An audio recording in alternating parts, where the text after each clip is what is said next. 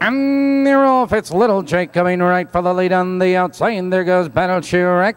Joined in the turn by Tongue Wiley. Into the turn and Little Jake now to take command. It's Battle Chirac. In second on the outside, Tongue Wiley parked in third, followed by Johnny O. Skipper tucked in fourth. Ideal Chris parked in fifth. Account Dancer tucked in sixth. Peanut Skipper, followed by Paul Skipper and trailing Brian Ziegel. They're heading for the quarter, and your leader is Little Jake. Here comes Tongue Wiley with a rush. They're by the quarter, 29-1. It's Little Jake, your leader. Tongue Wiley moves on him on the outside, and second, Battle Chirac is right there in third. On the outside, it's Ideal Chris in fourth, followed by Johnny O. Skipper. Here comes Account Dancer on the outside. Entering the stretch, driving for the half. Little Jake has the lead. Tongue Wiley moves at him on the outside. It's Battle Chirac right there in third. It's Ideal Chris, followed by Johnny O. Skipper and Account Dancer. 58-1, and the race is half over. Into the clubhouse turn, and Little Jake